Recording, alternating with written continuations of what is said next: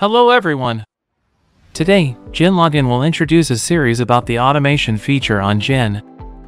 This video series will cover all the nodes of Genlogin, helping you to write your own automation processes for your needs. First, after clicking on the automation section, you will find three main parts: My Apps, Runs, and Tasks. In V2, you were familiar with the concept of scripts, which are scenarios with automatic nodes.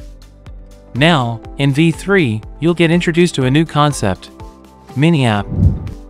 Simply put, a mini-app consists of a script and an interface that allows users to easily observe and adjust automation functions. I'll show you an example of a mini-app one have here. When people previously bought your mini-app, they could only see the variables in the input section and might not understand how to set the variables correctly. You need to add explanatory notes in the script section. But now, you have an input form. People can read, understand, and set up these parameters according to their needs. For instance, I'll open the Edit app part to show you. Here, this button switches between Edit Script and Edit Interface of the mini-app. On the left side, there are elements for you to edit the interface of the mini-app. Detailed instructions on these elements and how to use them are in a video, and I will put the link to this video below. Today, I will only introduce this main interface. In the upper right corner, there are several buttons. First is Clear. You can click here to delete all the used elements. Next is the Review button to preview the external interface, like I showed you earlier, so you can adjust the parameters for this mini-app. Then there's Save to save the interface and the content of the mini-app. And finally Publish, so you can update your mini-app on the store and sell it to other users. I'll go back to the automation part. In the My Apps section, it will display the apps you created or imported from your computer.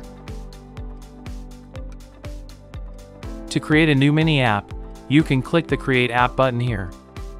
Then you'll get a new script to create and name them. After that, you can save them for later use.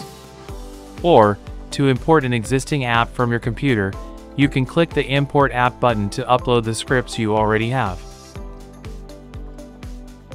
Next to the My Apps section, where I have my apps, there's another section, Subscription.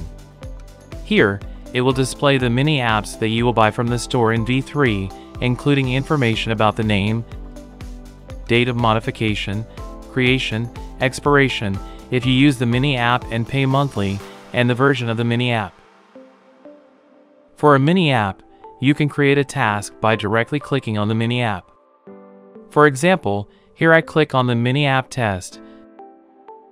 Then I choose the Create Task button here to name this task, like YouTube for instance, and then I press Create.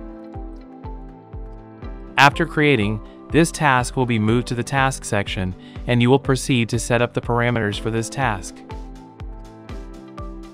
First, you will choose the profiles to run this task with the Add Profile button. Click on it and choose the profiles you want to use. For example, here I choose 2 profiles. I will tick 2 profiles and press Add.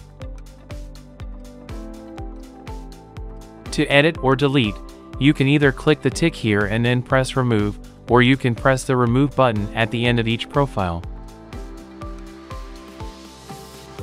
The next tab I want to introduce to you is the Config tab.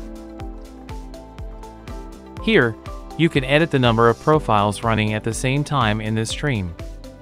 For instance, if I have chosen 2 profiles and I want both to run simultaneously, I will select the number of streams as 2.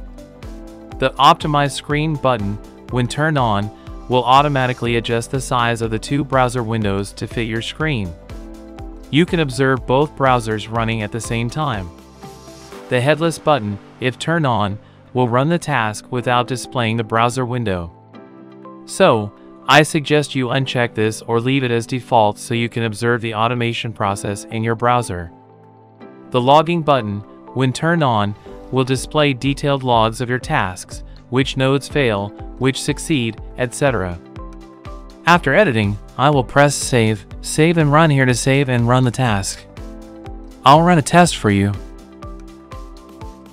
The mini app I'm using is already ready, and I will guide you through the nodes in detail later. As you can see here, my screen will have two browsers, and my mini app will open YouTube and then close it. It's as simple as that. I'll demonstrate for you. So, while the task is running, the application screen will be on the Run section so that you can observe in detail the running results of each node in this task. The outcome here will be finished, indicating that it has completed the requirements set by me. If the script of mine requires an output, meaning it prints out some data, it will be displayed in this data section.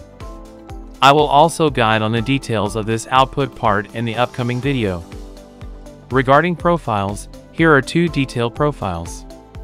You can view the detailed logs of each profile by clicking here. The status of these two profiles after running my task is successful.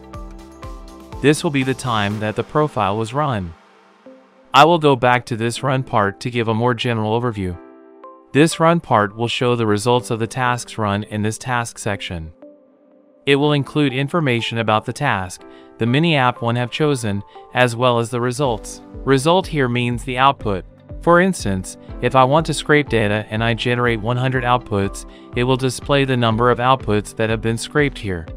This is the time. This is the duration for which the task was run, and this is the status. Suppose here it is finished. All three tasks I ran previously were successful. It will show the status as finish here.